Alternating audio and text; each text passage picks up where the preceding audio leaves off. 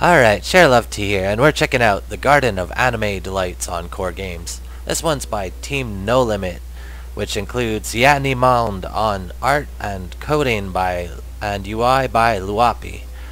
A really talented team of individuals here. You can see when we pop into this game, we're in this nice little painting room, exhibiting looks like some of Yadni's digital art, so looks like he's a well-rounded artist. He even has some digital paintings that he's done here. Definitely harken back to some of the classics. We also have a painting of Hieronymus Bosch. I believe this painting's a 3-panel painting, and you could kind of see the edge of the other 2 panels in the painting here. Very cool style painting. Really interesting story with him too. Over here we got the team themselves, Yatni and Luapi.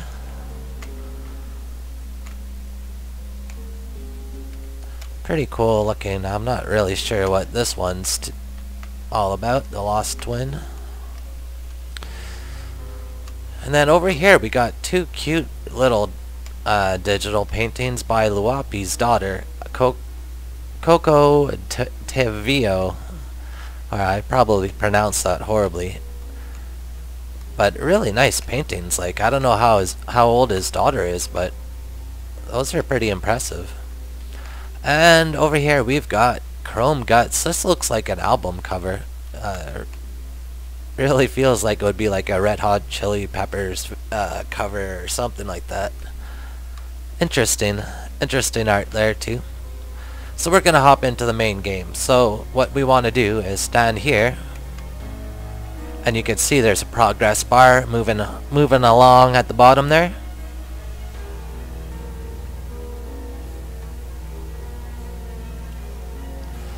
Alright, so we're gonna press F. It's going to load us into the main game.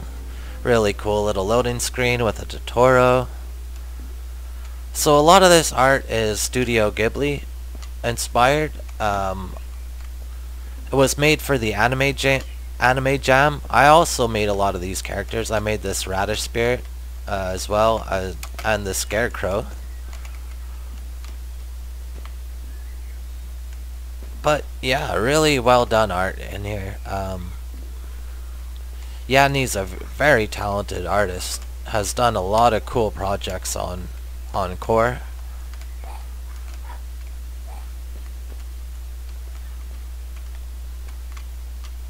And I've already discovered a lot of these art installations, but normally if you haven't seen them yet, you could walk up to them and press F. So we're going to take a look through here. So you can see I hadn't looked through this telescope yet, so that's showing me something new. And yeah, there's hidden stuff all over the map to find. Really cool. See, I really like how you could interact with them, and it kind of gives you a better view of the character. So some really cool camera work done with the characters here. These are tricky to catch because they're moving so fast.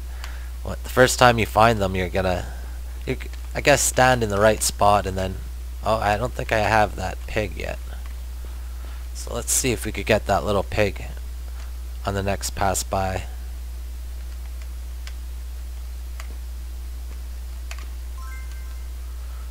The piggy pig. Look at him go. Oh, it's a muscular little pig, I'll tell you.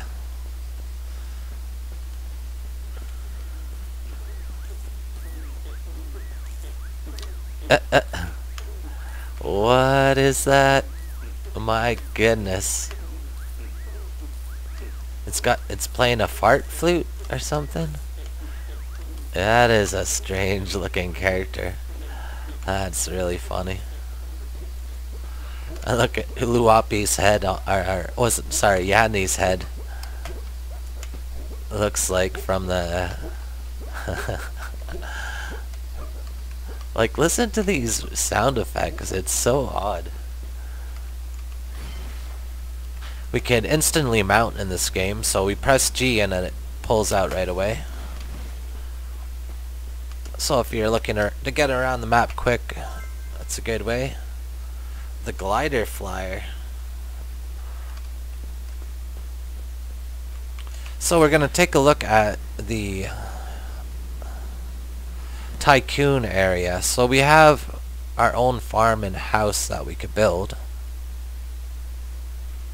as well as farm for resources. You could see, I don't think I've ever seen this greenhouse before. This must be something new.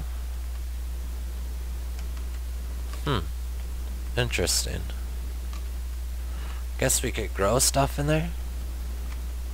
I like how it brings you to a different area like this. Yeah, that's interesting.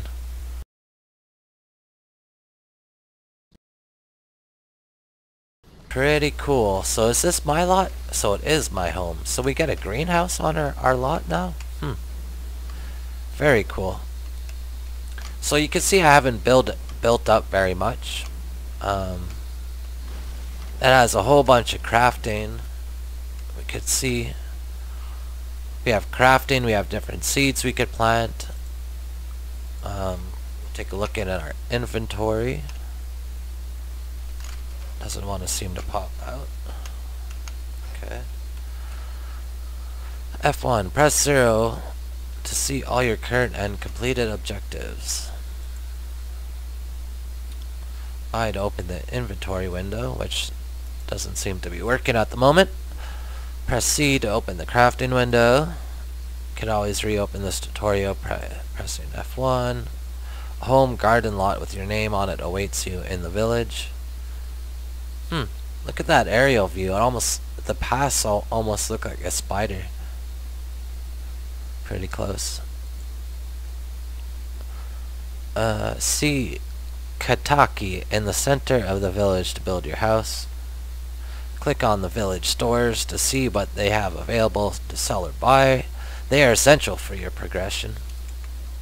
You raise garden and your greenhouse is where your raised garden and your greenhouse is where you will be able to plant your crops.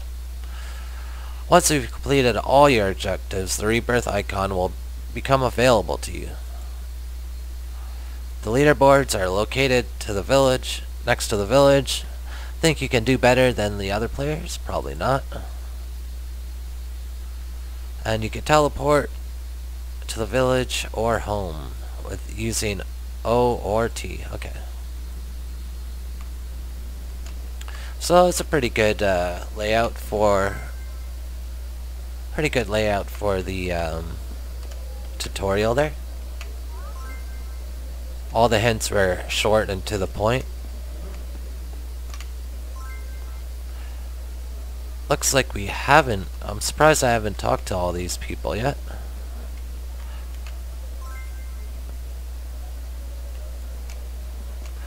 They continued doing a lot of work on this game after the Anime Jam as well. So I played it around when it came out for the Jam. But I could definitely tell they've done a lot of work since. Let's take a look at the leaderboards. Let's see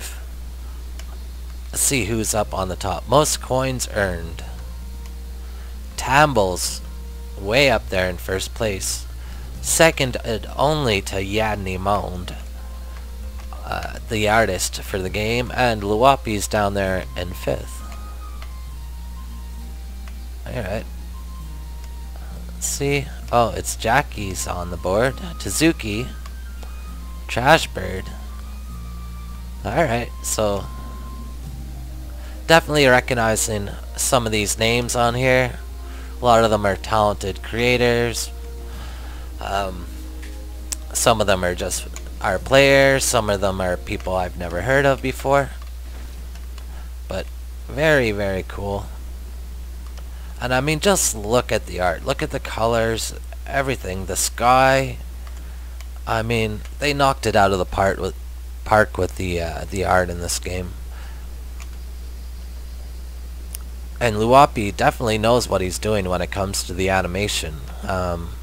Did a really good job animating all these models and having them interactable. These are some cool looking trees. Hey, look at the coloring on them. Very interesting looking. And all these sticks on the ground. At a quick glance, it gives you the idea that they're roots of the trees, but they're actually just branches on the ground. So that was a nice touch right there. Let's go exploring around. I know there is some secret stuff. There's definitely an invisible border, so at a certain point it'll stop you.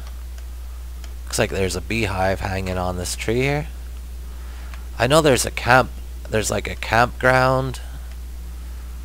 I think it was like from a former summer jam or something like that.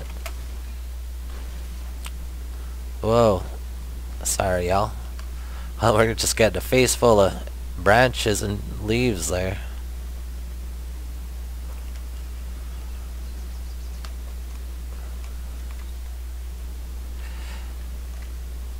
Yeah, so this is definitely a game I've come back to a couple times to explore the map. I'm not super big on farming tycoons. Like, I do enjoy them, but they're very time consuming, and I don't have a ton of time to dedicate strictly to gaming. I like to be in the editor if I can be. This big dude, he is buff, let me tell you.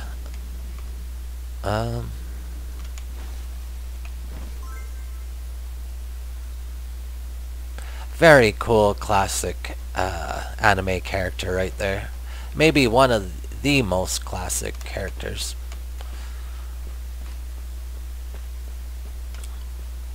I think dates back to like the 1970s or something like that.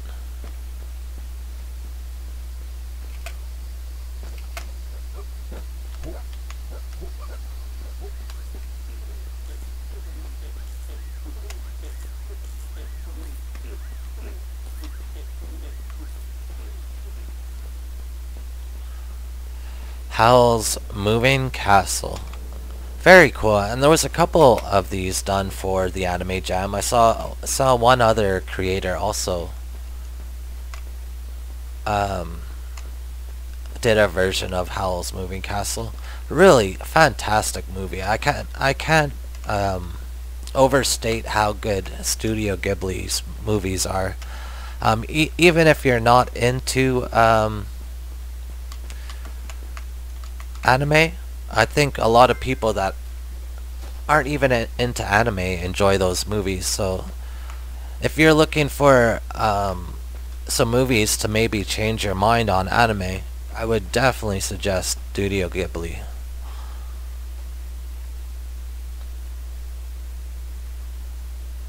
Very positive, very uplifting. You know, we don't get a lot of that.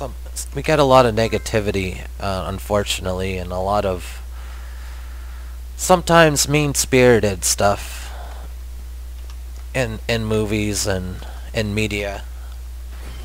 And I think Studio Ghibli is definitely one of those companies that goes the other way with it and really looks at the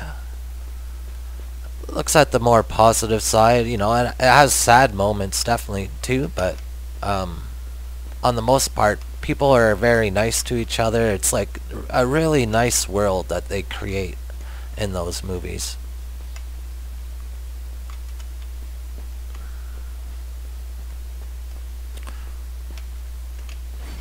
But yeah, this is definitely an amazing project. I love the artwork. The terrain's well done. If you're into farming and building and crafting and all that, there's a lot for you to sink your teeth into here. It's very enjoyable. It has a good set of leaderboards. The creators are really nice guys. They're often on Discord. Um, yeah, nothing but nice things to say. Let's talk to this little girl. Look how cute she is. Like it looks like she's getting ready for a hug, and I would give her a hug. She needs a hug. That little cutie.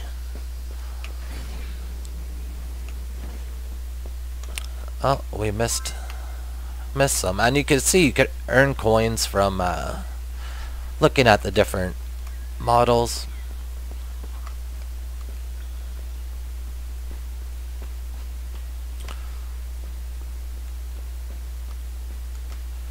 And yeah, I definitely look forward to more projects out of these two guys, because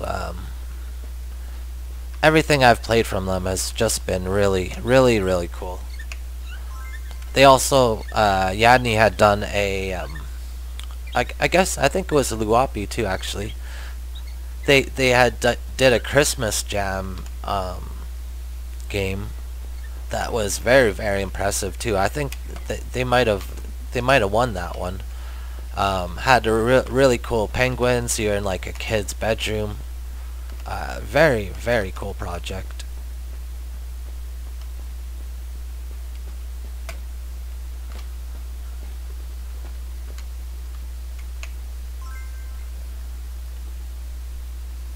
And as a fellow artist, I can't say how much, I can't express enough how much I appreciate the level of detail and the amount of models that they've put into this.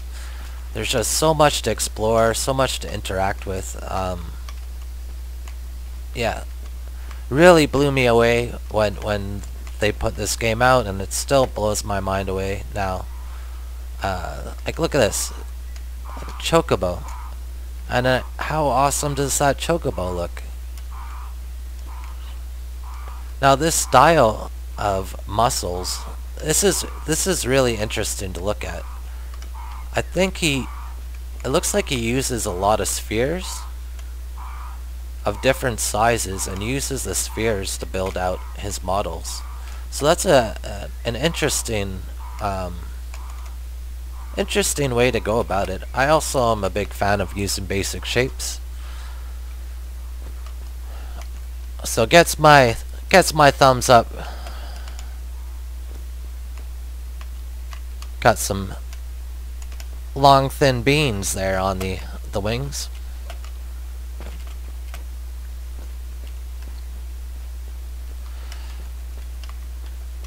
And yeah, really cool project to check out. So we'll stop there for today.